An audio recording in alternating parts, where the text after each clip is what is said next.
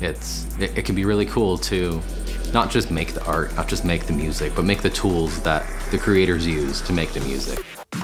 This course is primarily targeted at music producers who want to learn software development and begin to make custom audio tools. Yeah, there's just some core concepts that you don't find right off the bat. How does the full system work? How does that app work? Putting all those blocks together, how do they fit together? And we're gonna really start to get into the architecture so that way you can really make something that's robust and construct what you envision in an intelligent way that is flexible so that way you can set yourself up for success. You have all the power within you to start creating those tools and fulfill the needs of not only yourself, but of others. We wanted to make sure that you can get to that point where you can actually have a product that you can send your friend and share it with them. Hey, I'm Jacob Penn. Yo, and I'm Bruce Dawson. And welcome to the Audio Plugin Development course with Kadenze and Output. We're gonna introduce you to plugin development, and we're gonna go over different topics for how to get up and running with making custom audio software.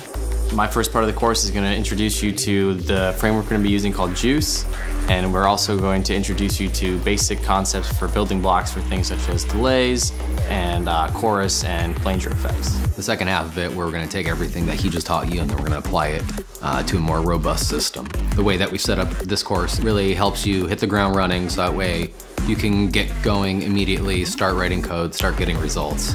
You really don't have to have the same struggle that a lot of people have getting up and running, building music software, because we're gonna show you all the most core components you need to get started. You know, we found it important to answer all the questions that we had. Everything that we wanted to know, we want you to know, so that way you can get going. And if you're a musician here on Kadenze, and you're very serious about learning software development, then you're gonna have a major leg up in getting into this industry. You should take this course if you want to expand your skill set to become a more well-rounded musician, as well as a more educated human. Yes. Yeah.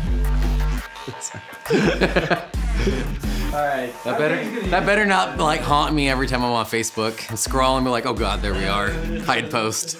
Yeah.